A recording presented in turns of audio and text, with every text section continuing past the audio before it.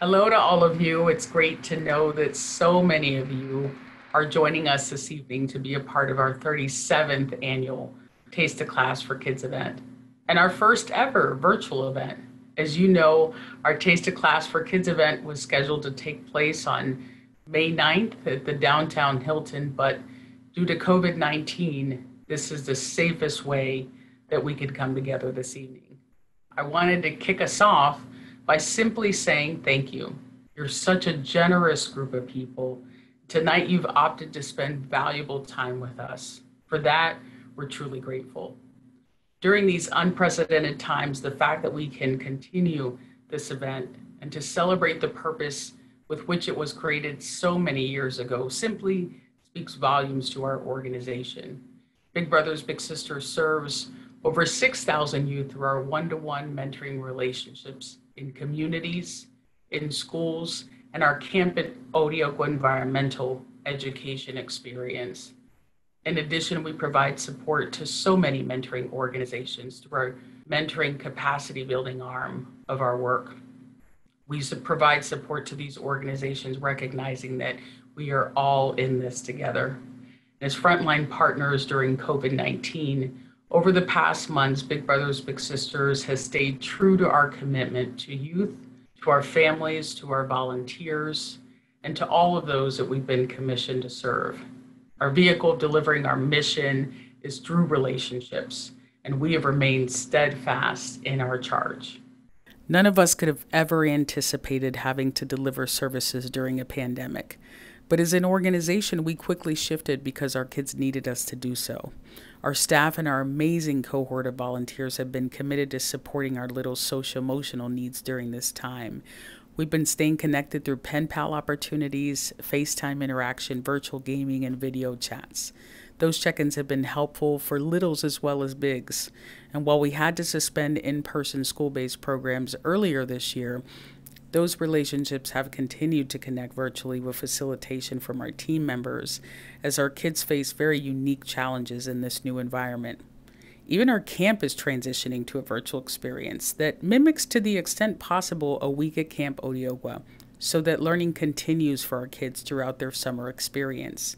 Our virtual activities include social-emotional learning lessons around our camp values, art and cooking activities, environmental education enrichment, such as stream studies, forest ecology, guided nature hikes, and even a virtual campfire experience.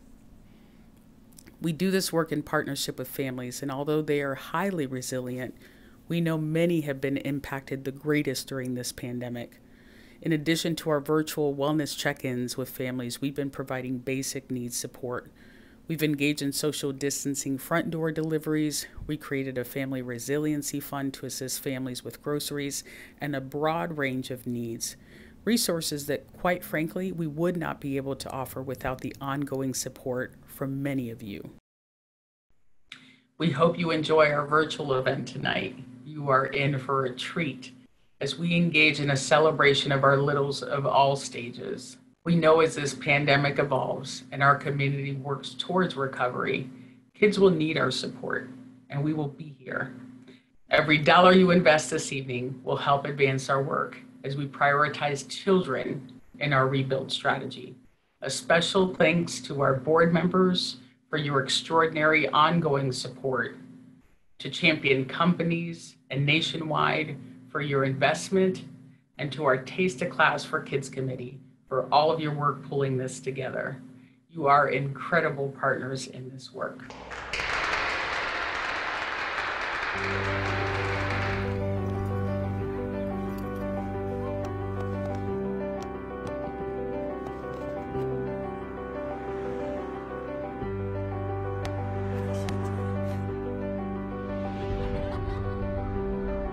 There are those in life who choose a different path. A path of purpose. A path of hope. A path of impact. A path that leads to the biggest possible future.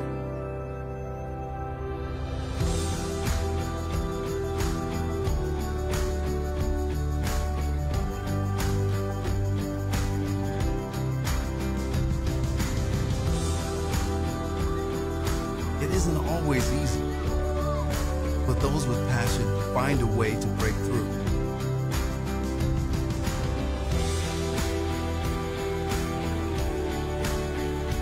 They see the path even when it isn't always clear.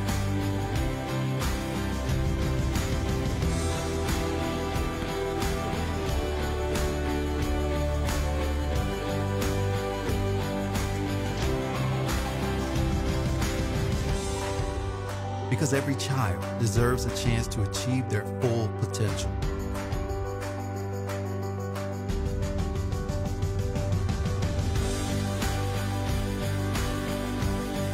Together, we lead the way to ignite the power and promise of youth.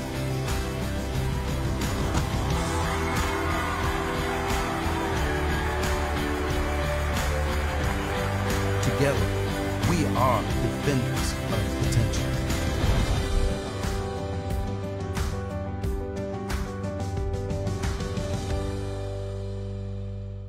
Hello, my name is Mai Zion, and I'm a rising sophomore at Columbus College of Art and Design, and I created these two pieces entitled Censored Beauty and Smoking Beauty. These pieces tell a short story of realizing inner beauty as the first portrays what's hidden and censored.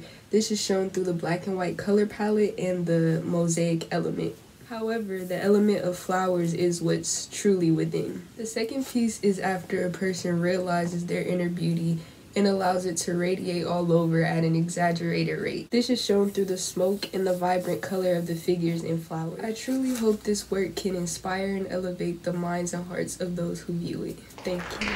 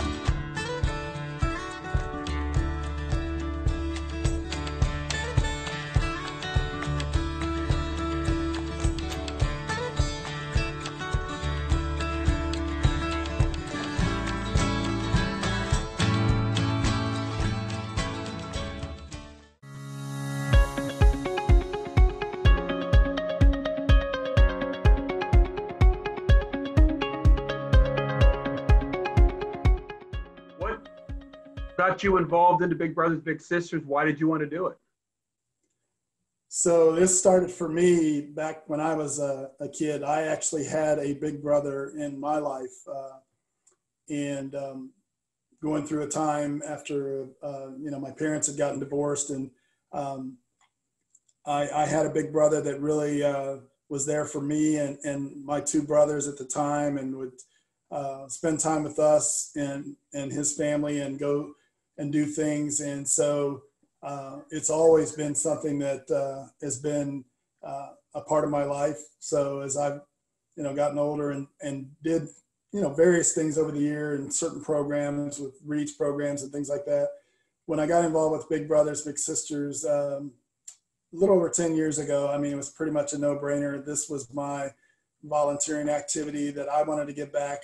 I don't have any kids myself, but my wife was a teacher. She's just retired last year, and really I like supporting the kids, and with things going on nowadays and kids and stuff, it was very important to me. What I always try to tell people is when they ask me, what do you think of Big Brothers Big Sisters? I say, you guys, it's always thought of that you're doing so much for your little brother, but they also do a lot for me in terms of what how much I grow, how much I develop, how much I just learn about myself. And I'm assuming you feel the same way. Doing this for 10 years, you've gained a lot out of this just as much as your mentees have. I have. I can't tell you how the emotions I feel, just proud to be a part of the program and some of the things, and not only supporting with my time spent with him, but even from a financial standpoint, even after I retire, I told some of the CEO there that I plan to still be a volunteer and get really and stay actively involved, because, and I tell them all the time, how else can I get involved? Even besides just being a mentee, being involved in some of the activities they have. And it's just, I can't tell you enough how passionate I am about it and how much I get out of the experience myself as well. So obviously he's about to graduate. What's going through your mind as I know it's going to be a unique graduation, obviously this year, but what's going through your mind as he gets ready to move on to the next step of his life? I'm gonna miss him a little bit. I know I'll go on to another mentee, because I told him I want to continue and work with another mentee as well. But like I said, I'm really proud of him. I know over the last few weeks he's been studying really hard, because he says he's getting a lot of homework, and he says, I want to graduate. And I said, you work as hard as you can to make sure you do that. And I think I'm going to miss some of the time, but like I said, I plan on staying in contact with him. He's asked me to kind of support him in getting his driver's license and stuff like that, and passing the written test. And so, I told him, I'd be glad to help him with that and help him study with that. So, yeah, it's going to be a little weird, because, then I'll start building another relationship with someone else, but I definitely will miss that time with him, a couple times a month that I did spend with him. I'm right with you. My little's about to cross the finish line into graduation too, and it hasn't hit me yet, but it's going to hit me at some point, I know for sure. What would you tell people of any age about getting involved in Big Brothers Big Sisters? Because I think a lot of people may have their own ideas of what it is and what it's all about. But for you, what advice would you give them, and what would you tell them why it's a good idea to get involved? Well, you touched on it a little bit earlier. The experience itself is not just for them, but it's rewarding for you as well.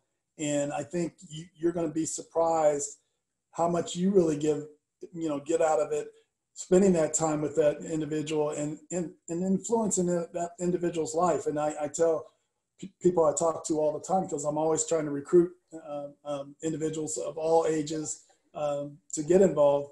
And sometimes they'll say, well, I don't know if I can connect with them because of the age, and really I think you really have to look at, they're not really thinking about your age and everything like that. They're looking at the time you're really investing in them, and that you really care about what their successes are, and you want to help them get there, whether it's getting ready to go to college, whether it's going into the service or something like that. They're going to remember that. And I think, like I said, it's going to surprise you as well, because you're going to feel proud about it. And it's almost like they're not your kid, but it's kind of like they kind of are in a way, like, because you're molding them a little bit and giving them good advice and stuff, and they look up to them. And I think that's really important.